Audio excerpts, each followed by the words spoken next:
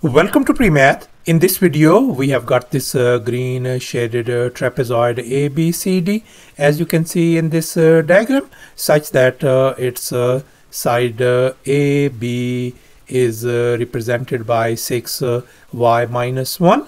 Side BC is represented by 6y minus 2. The side CD is represented by 3y minus 1. And finally, the side AD is represented by 3y plus 2. And now our task is to calculate the area of this trapezoid ABCD. Please don't forget to give a thumbs up and subscribe. Please keep in mind that this figure may not be 100% true to the scale. Let's go ahead and get started. Before we proceed any further, let me go over the basic concepts.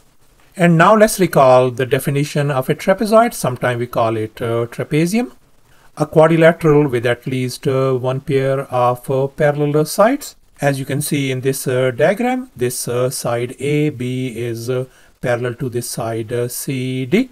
And now let's recall the area of a trapezoid formula. Area equals to height h times A plus B all over 2.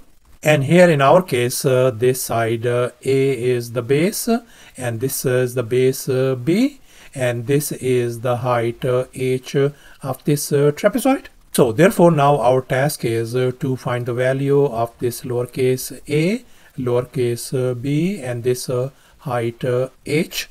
However, before we can find these values, we must find the value of y. That means we are going to solve for y variable. And here's our next step. I have dropped this perpendicular CE on this line AB, as you can see in this diagram. And as a result, we are ended up with this right triangle BEC. And now let's make an observation. We can see that this segment CD is going to be equal to this segment AE in this rectangle AECD, and we know that this side length is represented by 3y minus 1, so therefore this AE length is going to be 3y minus 1 as well. And likewise this AD side length is equal to this segment CE. If this side length is represented by 3y plus 2, then this side length is going to be 3y plus 2 as well. And furthermore, let's make an observation. We can see that this whole side length AB is represented by 6y minus 1, and this segment AE is represented by 3y minus 1. So therefore this segment EB is going to be 6y minus 1 minus 3y minus 1. So therefore we can write 6y minus 1 and then minus 3y minus 1. Let's go ahead and subtract. So we are going to get 6y minus 1. When we distribute this negative sign, that is going to give us negative 3y plus 1. And here positive 1 and negative 1 is gone. 6y minus 3y is going to give us 3y. So therefore this segment EB turns out to be 3y. And here's our next step. Let's focus on this right triangle BEC, whose side lengths are 3y plus 2, 3y, and 6y minus 2. And now we are going to use the Pythagorean theorem on this triangle. And here's our Pythagorean theorem: a square plus b square equal to c square. Let me call our this longest leg as our side C. I'm going to call this side lowercase a and this side lowercase b. So let's go ahead and fill in the blanks in this Pythagorean formula.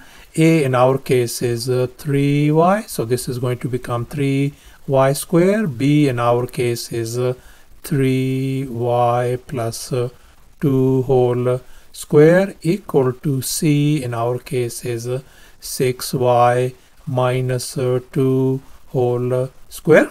Now we are going to simplify. 3y square is going to give us 9y square plus, And now let's recall this famous identity. A plus b whole square could be written as a square plus 2ab plus b square. We are going to apply it on this binomial on the left hand side. So therefore that is going to give us 9y square plus 12y plus 4 equals to. And now let's recall another famous identity. A minus b whole square could be written as a square minus 2ab plus b square. We are going to apply it on this binomial on the right hand side. So therefore our right hand side could be written as 36y square minus 24y plus 4. And now we can see this positive 4 is gone with this positive 4. And now let's go ahead and combine the like terms on the left hand side. That's going to give us 18y square plus 12y equals to 36y square minus 24y. And now let's go ahead and subtract 18y square and 12y from both sides. And here we can see this is gone and this is gone on the left hand side as well. So therefore on the right hand side 36y square minus 18y square is going to give us 18y square minus 36y equal to 0. And now we can see each and every term is divisible by 18 across the board. So therefore I'm going to divide each and every term on both sides by 18. So therefore we are ended up with the y square minus 2y equal to 0. And now we are ended up with this quadratic equation. Let me go ahead and factor out y. So we ended up with y minus 2 equal to 0. Now we got these two factors equal to 0. Let me go ahead and separate them. So we got y equal to 0 and the other equation is going to be y minus 2 equal to 0. Here y minus 2 equal to 0 means that y equals to positive 2, and here we got y equal to 0 solution. And now we can see that y equal to 0 value is not feasible if we plug it in y value over here. So y 0 means that this term is going to be 0 minus 2. So that means this side length turns out to be negative 2 and side length cannot be a negative value. So therefore we are going to reject this y equal to 0 value and we are going to accept y equals to 2 value. So finally we are ended up with this y value equals to 2. Let's go ahead and plug it in this over here. 6y means 6 times 2 is 12 minus 2 is going to give us 10. And likewise over here 6y minus 1. Let's plug it in y value. 6 times 2 is going to be 12 minus 1 is going to give us 11. And now let's plug it in over here. We are going to substitute y equals to 2 value. So 3 times 2 is 6. Take away 1 is going to give us 5. And finally let's substitute y equals to 2 value over here. So 3 times 2 is going to give us 6 plus 2 is going to give us 8.